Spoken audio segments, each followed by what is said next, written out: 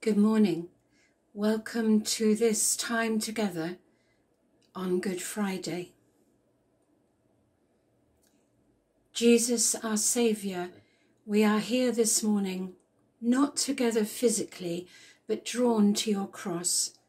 We join friends, strangers, in mourning, in remembrance, grieving for the world at this extraordinary time. We join because we want to be with you, standing beneath your cross. And sometimes we will keep silence when words fail us, as you kept silence on the cross. So now we keep silence with those who suffer today.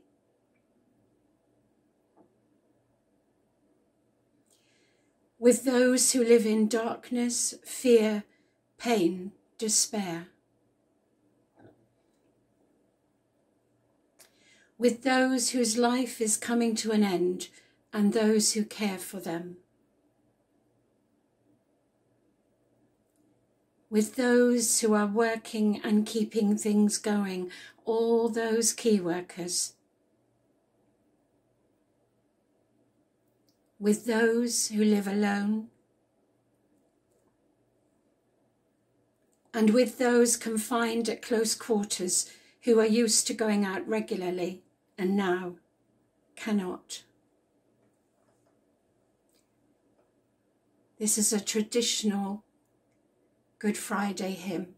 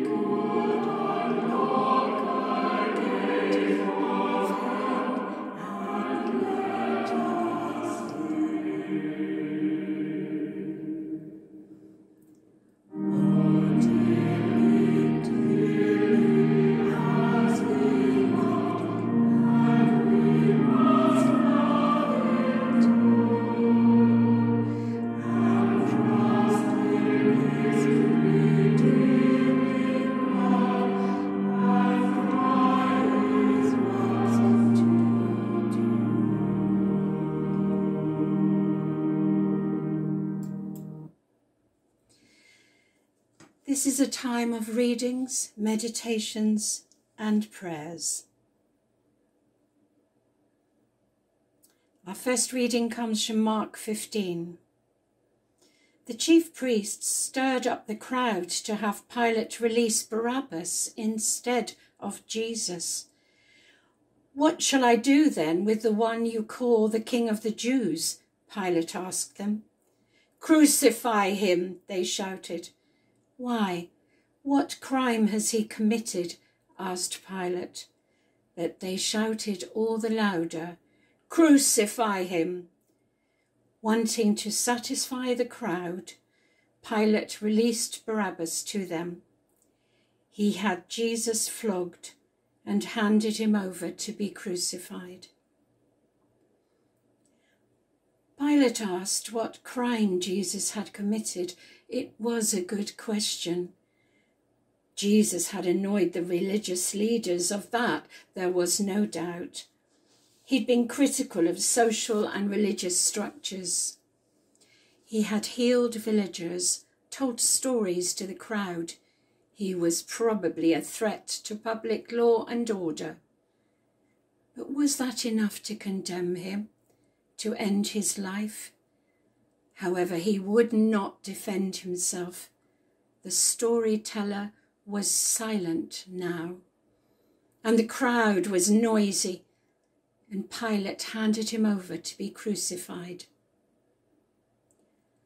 So we pray for those in prison at this time and for the prison officers and staff.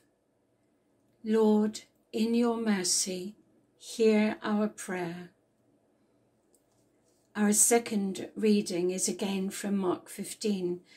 The soldiers led Jesus away into the palace, that is the praetorium, and called together the whole company of soldiers.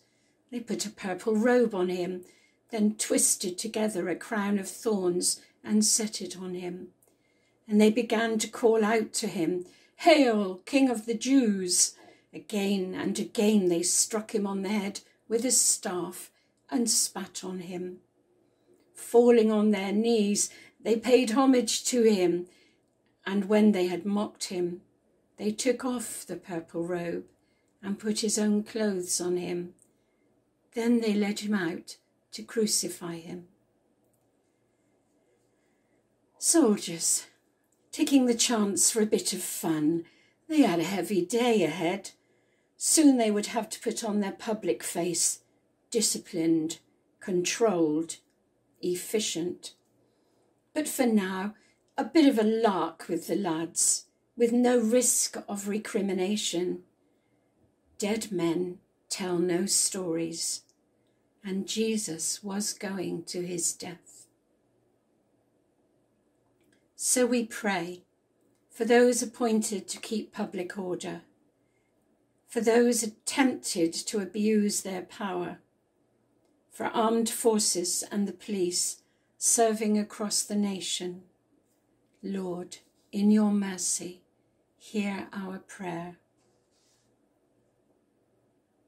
Our third reading is from Luke 2, and it takes us back to that time when Jesus as a baby was taken by his parents to the temple. When the time came for the purification rites required by the law of Moses, Joseph and Mary took him to Jerusalem to present him to the Lord and to offer a sacrifice in keeping what is said in the law of the Lord, a pair of doves or 2 young pigeons. Now there was a man in Jerusalem called Simeon, who was righteous and devout. He was waiting for the consolation of Israel, and the Holy Spirit was on him. Then Simeon blessed them and said to Mary, his mother, "This child is destined to cause the falling and rising of many in Israel, and to be a sign that will be spoken against, so that the thoughts of many hearts will be revealed, and a sword will pierce your own soul too." She was going to be there at his end. She who had been there with God at his beginning. She was his mother. She had fed him and cradled him, watched over his growing up. Whatever he had said and done, he was still her son, and she would not desert him now. Whatever pain of his she could embrace, she would. And in the meeting of their eyes, there was love as well as suffering. So we pray for parents whose children are in pain or trouble, for those children struggling to cope at this time, for families in high-rises and apartments. Lord, in your mercy, hear our prayer. Our fourth reading from Mark 15. A certain man from Cyrene, Simon, the father of Alexander and Rufus, was passing by on his way in from the country, and they forced him to carry the cross. Simon from Cyrene, father of Alexander and Rufus, what a tale you had to tell your children. You helped Jesus. You gave him strength on the streets of Jerusalem. Willing or unwilling, you, Simon, have become part of his story, and he part of yours. For you helped him when he needed you. What would we give to be Simon? So we pray for all those who are caring for the sick, even at risk to themselves, and for a willingness to serve you in friends and in strangers. Lord, in your mercy, hear our prayer. Our fifth reading from Luke 23. The people stood watching, and the rulers even sneered at him. They said, "He saved others. Let him save himself if he's God's Messiah, the chosen one." But all those who knew him, including the women who had followed him from Galilee, stood at a distance, watching these things. And we look on from a distance, the distance of time and space and culture, the distance of a Friday morning in Shippey, in Torbay, and further afield. And for us it hurts to watch Jesus dying, even at a distance. It hurts to know we are being rescued. It hurts to know how much we are valued and loved. So we pray, for the depth of your love for us, we thank you. Lord, in your mercy, hear our prayer. Our final reading from Luke 23. It was now about noon, and darkness came over the whole land until 3 in the afternoon. For the sun stopped shining, and the curtain of the temple was torn in two. Jesus called out with a loud voice, "Father, into your hands I commit my spirit." When he had said this, he breathed his last. In your hands he placed himself, all that he was, all that he had ever been, all his beauty, all his obedience, all his loving. In God's hands he placed himself. He was returning to his Father. He was going home. So we pray for all who have died today, for all who are dying, and for all who are unable to be with them, for all who love them and will miss them. Lord, in your mercy, hear our prayer.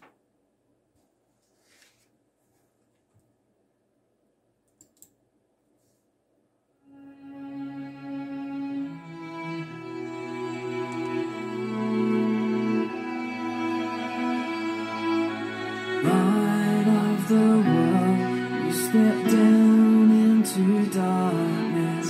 Open my eyes, let me see beauty that made this heart adore you. Hope of a life spent with you. Here I am to worship. Here I am to bow down. Here I am to say that you're my God. You're altogether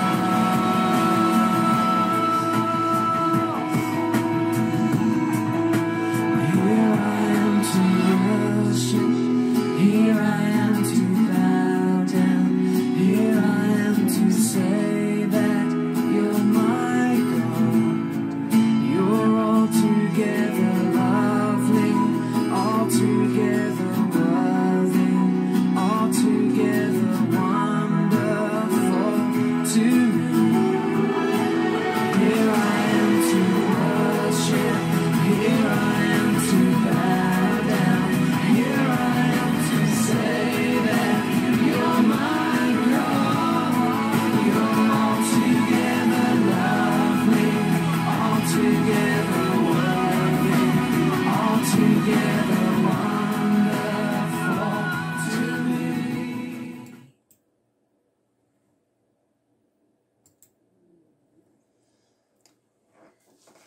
Lord God of hope, we ask that you help us all to live in hope in an unbelieving world, to live in hope in what is a frightening and scary time. Holy Spirit, be near to us and comfort us. Jesus, our friend and Saviour, strengthen and protect us. And wherever we are, let's say the grace together so it resounds and reminds us to look forward to that time when we'll all be together again. May the grace of our Lord Jesus Christ and the love of God and the fellowship of the Holy Spirit be with us all, now and evermore. Amen.